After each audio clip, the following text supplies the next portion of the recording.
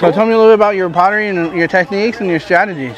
All my work is high fire ceramics. Make all my own clay, mix all my own glazes, build my own kilns. Oh, you're all natural. Doing this for about 20 years. So some of the people, your pieces? This kind of has some more carved patterns to the inside, more geometric. Oh, this is fun. And what kind of glaze do you use on this? This is a white, right? It's a blue glaze that I've made, but it does have some white aspects to it. What color clay body is it? It's tan. And I love your foot on this.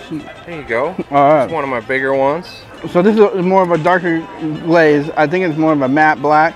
And you're using a run on top of it. It's a copper green I've kind of been playing with. It does tone out black.